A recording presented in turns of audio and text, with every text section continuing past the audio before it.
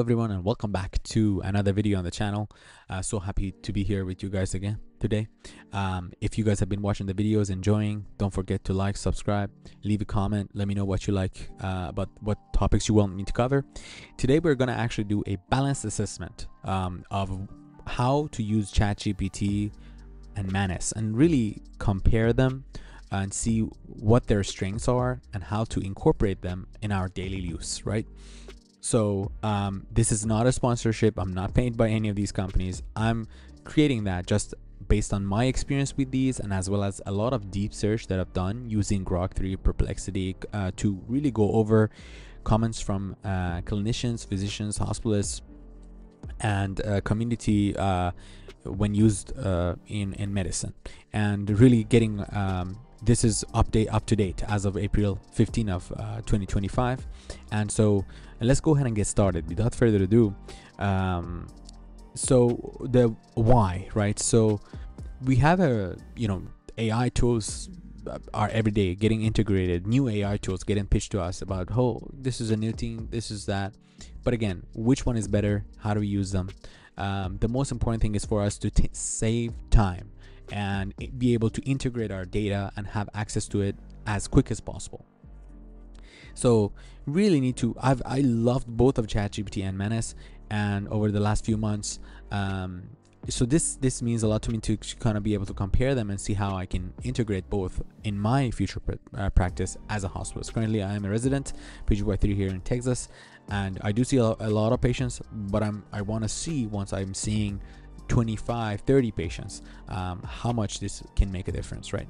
So the disclaimer here is that all clinical tools should be used in conjunction with the physician judgment. Do not let these tools dictate how you practice, right?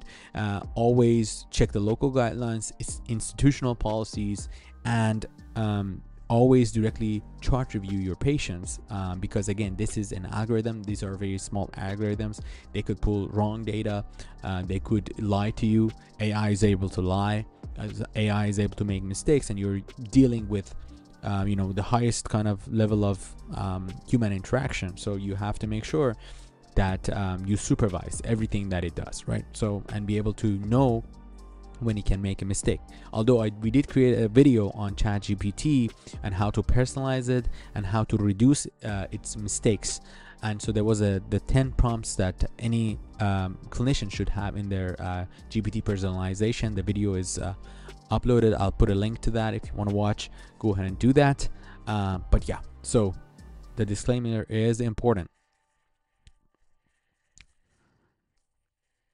All right, so the next thing we're going to talk about is document analysis and capabilities, right? So let's say, for example, the best way really to do is with an example. So let's say you want to do morning pre-rounds and a review on your cases before you go see them, right? So a hospitalist pastes the overnight nursing and clinical notes into GPT, right? Manually pasting, and ask for a summary.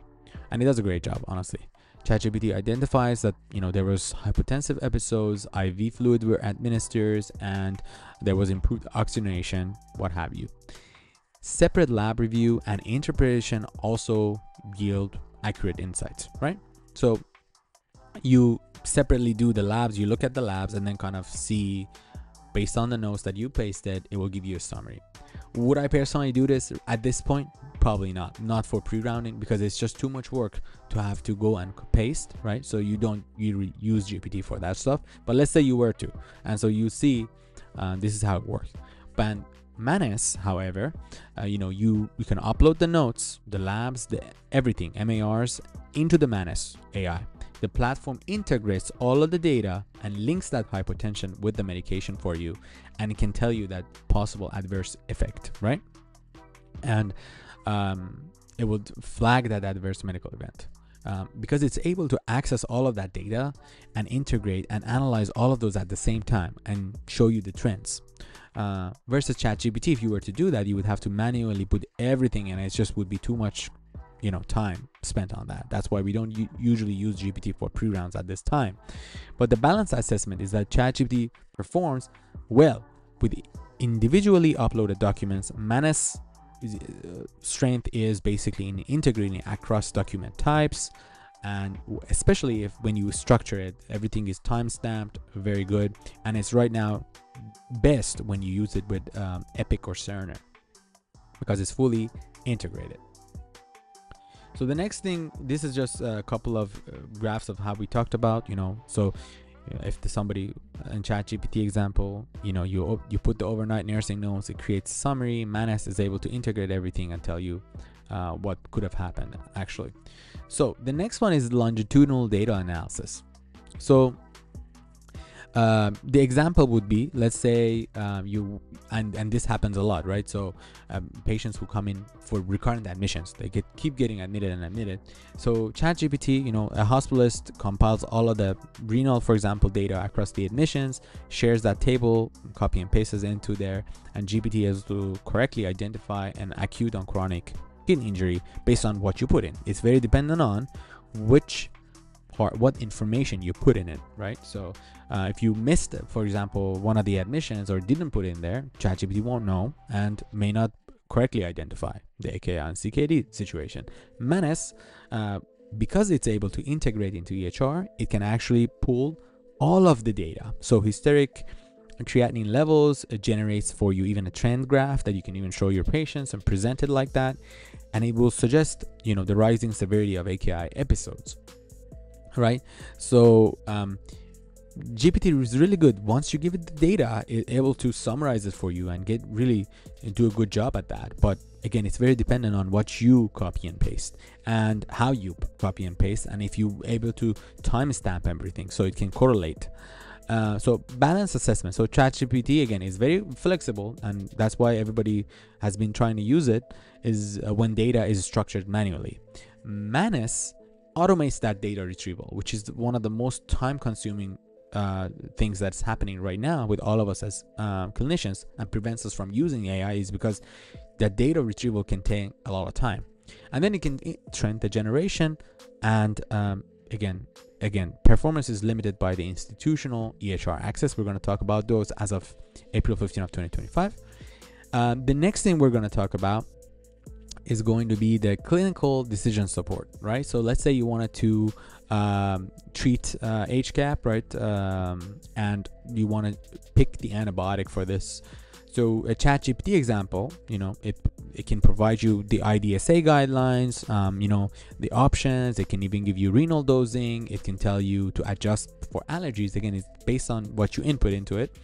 Manus, it uses that antibiogram that you have locally, nationally, and look at even the resistance for antibiotics, the cultures, the renal data for the patient, the allergies, and really put everything together. And so ChatGPT, again, most of them, you can see they can do a lot of things, right? But when it comes to integrating some national, local data and then everything together, Manus is able to put everything together better. So the balance assessment is that ChatGPT is pretty reliable for guideline-based answers, and we've all used GPT to check guidelines and all that. Manus AI has a local advantage, but is dependent on that full access to the microbiology, resistant data feeds. Need for clinician oversight for both is still paramount. Okay,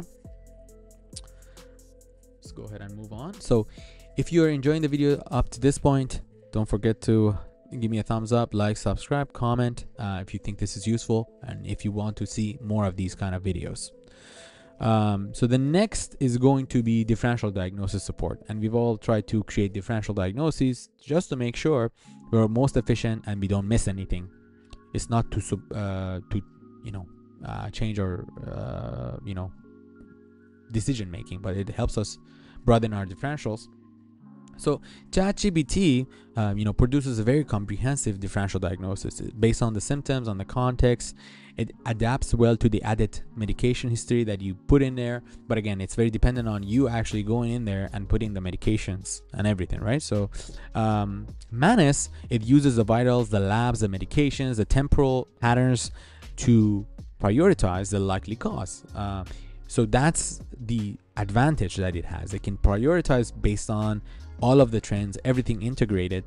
GPT right now, let's say anybody, a medical student, can go on there and they're seeing a patient on the floor and they put some information, run some thoughts by it. It's kind of like a clinical decision support. It will give you a very broad differential diagnosis. But I'll have to tell you that the ChatGPT can give this wide-ranging diagnosis, right? Manus, it's really structured and gives you probability, so it still may miss some rare diagnosis if you don't really tell it or direct it that way, I would say. So that's kind of thing interesting to know, that GPT, the deep dive into the differential diagnosis, does a really good job, versus Manus that prioritizes and may actually try to skew you away from a rarer diagnosis, which could actually be at play in that specific scenario, right? But results when high quality data is available are really good with Manus, that's no doubt. And overall balanced perspective, right? So what is the real balanced perspective here? So ChatGPT, it's accessible from anywhere. You don't need IT support, flexible, transparent, logic is pretty good, conversational adaptability, knowledge is pretty good, can access data, check for you, dabble. But does it really improve your workflow or in terms of automation? And not really. It really depends on you, how good you are with computers and how fast you can copy and paste and how you can integrate, put everything together. And really it's a very good tool for clinical decision support.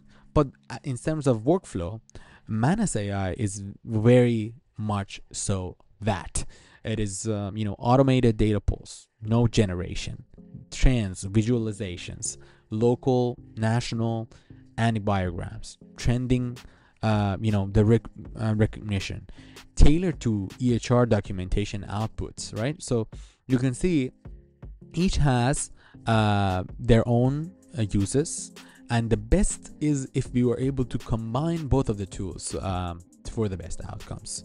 And I think I have here that the same kind of thing. Use ChatGPT for flexible reasoning, narrative tasks, low data environments.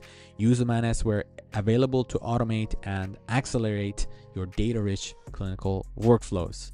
All right, guys, this is the end of our presentation. If you enjoyed this presentation, you think it's helpful to know all of these as updated and daily, please go ahead and like, subscribe, leave me a comment. I would like to know your opinion on what the next topic should be. If you want me to try any of these tools, and I'd be happy to try other tools and make compare and contrast. The goal of this channel is for us to really be able to both help with board studying, which all of us have to do, and as board certified physicians in the future, and both help us to automate our workflow, integrate AI into our work, so that we don't fall behind the curves, right? So if you don't use AI, and now this day and age, it's really going to be tough and on you.